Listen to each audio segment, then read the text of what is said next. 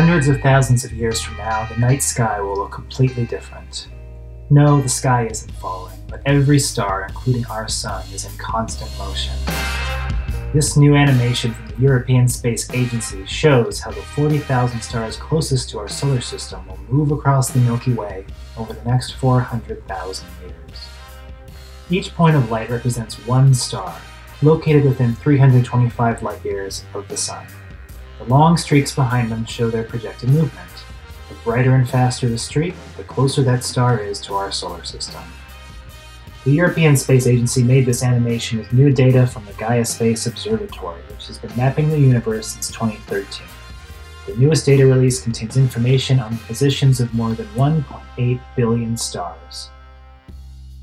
Gaia still has several years left on its mission.